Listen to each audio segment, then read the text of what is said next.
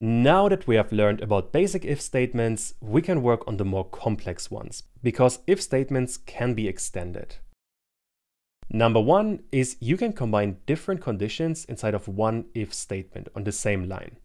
And number two is you can nest one if statement inside of another if statement, which lets you create really complex systems that check different values. Let's start with combining conditions. And in here, the two keywords we need are and or.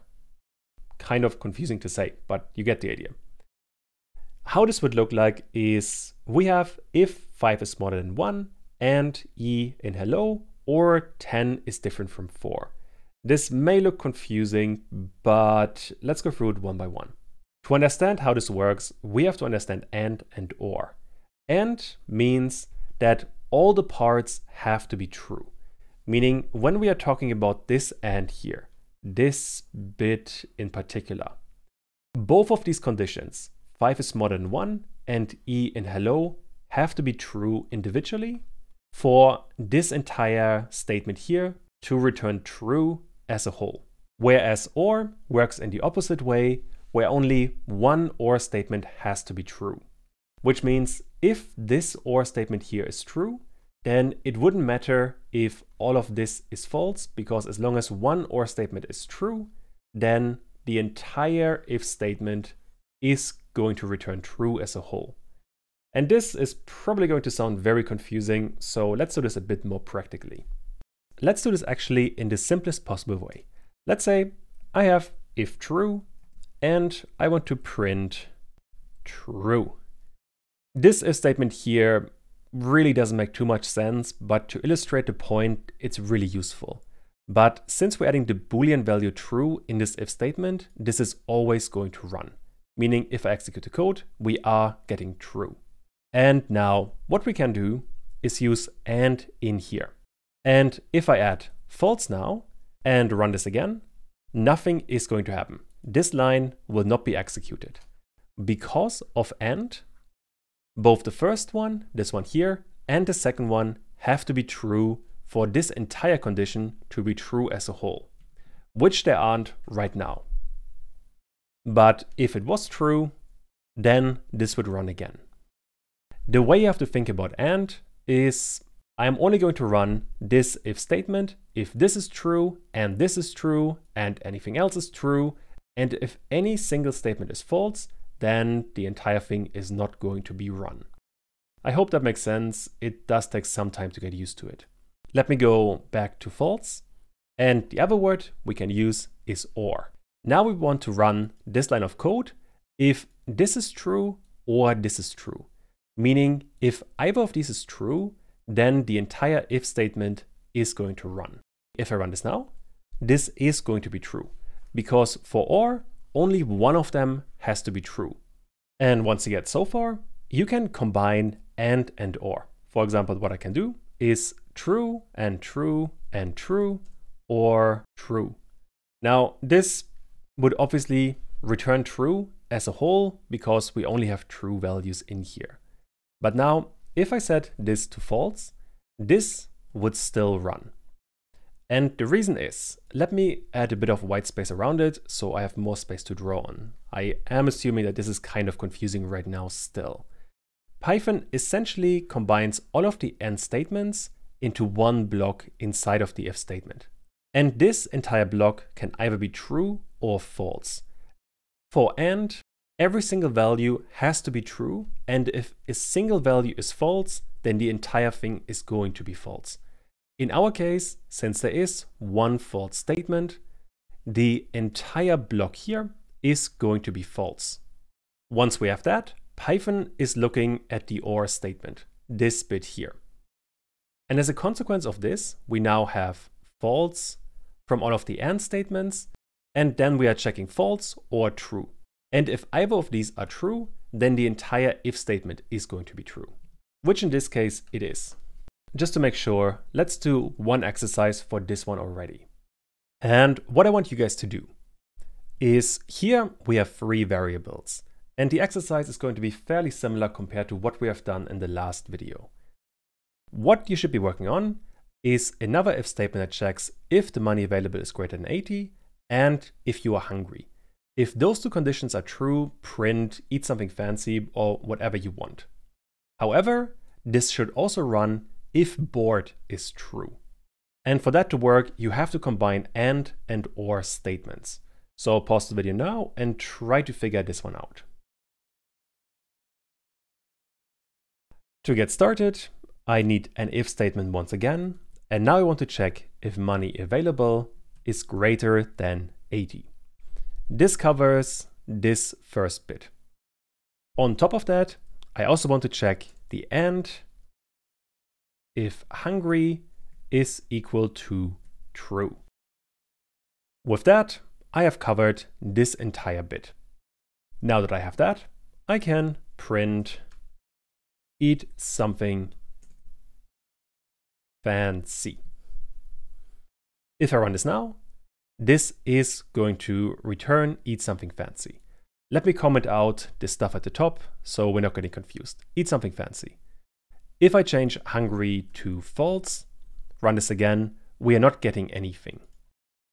The simple reason being that both of these statements have to be true because of the and statement here. If either of these is false, then the entire thing is going to return false, which it does right now, so none of this is going to be run. However, now what we can do is use an or statement as well to cover the last bit, or if bored. And now I want to check or bored equals to true as well. If I run all of this now, we get eat something fancy. And what happened here is Python first checks the two statements connected by and. And it sees that money available is 100, which indeed is greater than 80, meaning this part here is going to be true. But then for hungry equals true, it looks at the hungry variable, and this one is false, meaning this one is going to return false. As a consequence, the entire bit here is going to give us a big false. The difference now is we are also checking this or statement, which means we ever want to check if anything in here is true or if this condition is true, which it actually is right now. And as a consequence, the entire thing combined is going to return true. The consequence being, we are going to run this line of code. And I hope this makes sense. Using these and or keywords can be a bit confusing. Definitely play around with this in your own time if you're struggling. That being said, most of the time you are going to keep this fairly simple. You usually only have a single and statement in here and then you're good to go. Don't overthink this. The other way to make if statements more complex is by nesting them. And let me do an example. We could have an if statement if A is inside of the list A and B. Right now, this one would be true. But inside of this, we can add another if statement that is indented by one line. And inside of that, we could even add another if statement. And this system we could continue forever, as long as we keep on adding more indentation levels. Let's have a look at this one in a bit more detail. I'm going to comment out the stuff we have done earlier. I guess I could organize it a tiny bit better. There we go. And now I will look at nested if statements. And to keep comments a bit more consistent, let me add one for the first part. Let's call it combining conditions. The example we have just seen is we want to check if the letter A is in the list A and B. If that is the case, let's say, want to print A is in the list. Executing the code is going to print this line. This one should be fairly straightforward. And again, remember, we are on one level of indentation. On this line of indentation though, we could add another if statement. We could, for example, check if A and then use the method is alpha. Then I need a colon again, And now I need another indentation line or another level of indentation. And then here, let me print it is a letter. If I run this now, I get A is in the list and it is a letter. Now, this example really doesn't make too much sense, but we can make it quite a bit more interesting. For example, what you could be doing is create a variable, and in this right now, I want to have, let's say, the string A. And now I want to check if X is inside of this list, and I want to check X is alpha. If I run this again, we are going to get the same result. We essentially just replaced the string A with a variable that contains the same string. But once we have that, I could add another string in here that contains a 1, which is not in the alphabet. So if I check this one here, what I expect now to happen is that this is still going to be inside of the list, so this entire condition should be true. As a consequence, this print statement should run. However, the number 1, even if it's inside of a string, is not in the alphabet. So this condition should not be true. And if I run this, we can indeed only see this line here was run, but this was false, and as a consequence, this line here was not executed. If you wanted to, you could even add another level of indentation. I don't know, let me just add true, so we always execute it, and inside of that, you could keep on adding more if statements. There's absolutely no limitation on how many if statements you can add. The only thing you really have to consider here is that each if statement has to be on a separate level of indentation. At the very least, if you want them to be part of the other if statement.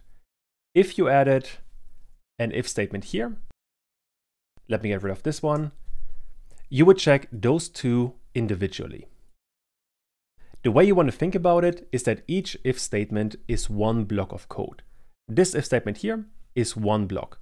Inside of this if statement, we have one block for this if statement and another block for this if statement. And these two here are independent of each other, but they both depend on this if statement to run. If this if statement does not run, neither of those will run. Just to have something in here, let me print something. And let me add some proper white space so this looks a bit cleaner. All right, with that, we can do another exercise and then finish this part. What I want you guys to do, let me copy it from up here. I want you guys to check these 3 conditions, but now instead of using this system here, I want you guys to create a nested if statement. And if all 3 conditions are true, so you have enough money, you are hungry, and you are bored, then I want you guys to print eat something fancy, or really whatever you want, it doesn't matter that much. Let me actually uncomment them and add a comment for the exercise, and now pause the video and do this one yourself. Let's start with money available is greater than 80. That's the one we have already used. And I guess while we are here, I can also print something to check on what if statement we are. For this one, I want to print I have enough money. After that, I want to check the next if statement, and I just want to check if hungry is equal to true. And if that's the case, I can print and I am hungry. Inside of that, I want to check if bored is equal to true. And if that's the case, I want to print the final thing, eat something fancy. Before I run it, I do want to comment out this part here, so we keep things a bit cleaner. If I run this now, we only get up to I have enough money, this line here. We are not getting to if hungry because hungry is false. If I set this hungry to true, we get, let me expand this a tiny bit, I have enough money, I am hungry, and eat something fancy. All 3 conditions here are true. And with that, we have if statements. Obviously, you could also add else statements in here if you really wanted to and make this even more complex. Now there's one more thing that I want to cover really quick. Writing something like this is a bit redundant. All you really need is hungry by itself. If I run this, it would still work. What happens here is that Python looks at the hungry variable and the value for hungry is true, meaning this if statement here is essentially if true. And keeping like this is much more readable. If a value is truthy, you could just add it in here and then Python would take care of the rest for you. But being more explicit about it would also still work perfectly fine. But alright, with that, we have if statements covered.